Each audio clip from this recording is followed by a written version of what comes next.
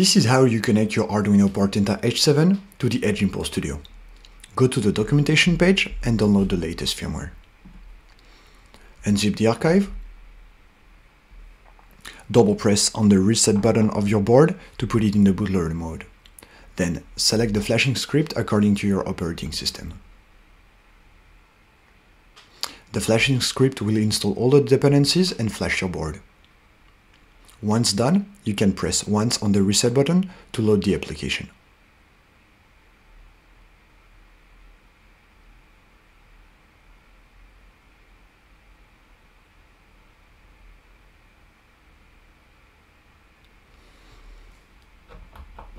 You can now open a new terminal and run the Edge Impulse daemon.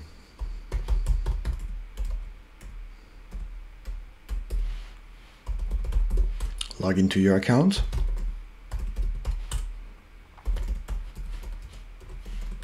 And select your project.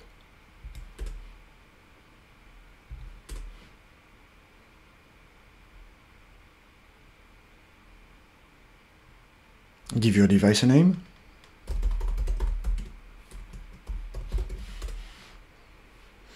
Then navigate to your project and go to the Device tab. You should see it connected.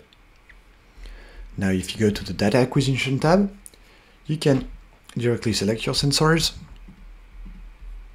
and start sampling. This is done. That was how you connect your Arduino Portenta H7 to the Edge Impulse Studio.